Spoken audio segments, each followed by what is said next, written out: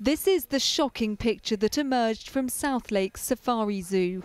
An emaciated kangaroo, penguins apparently left with little water, and a meerkat with dry and damaged skin.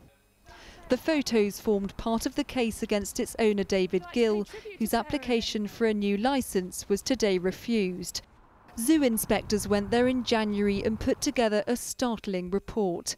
A dead monkey found rotting behind a radiator, a jaguar which had to be put down after chewing its own paw, 3 animals run over by the on-site road train, a giraffe which died after slipping on unsuitable flooring, and animals living in deplorable conditions with vermin and faeces.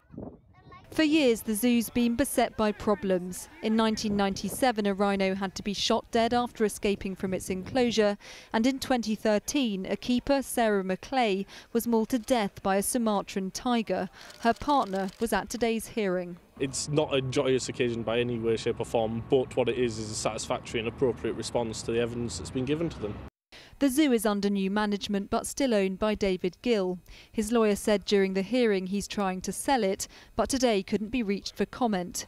Mr Gill has 28 days to appeal the council's decision, or the zoo could close. The fate of the animals is still unclear. There was a zoo in Yorkshire called Knaresborough that closed. We were talking of a much smaller number of animals.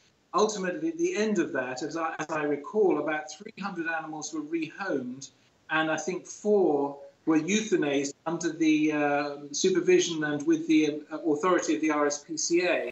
Another charity which gave evidence in the Cumbria case told us it's one of the worst they've seen, but that they also have concerns at other zoos around the UK and are carrying out investigations. Olivia Kinsley, 5 News.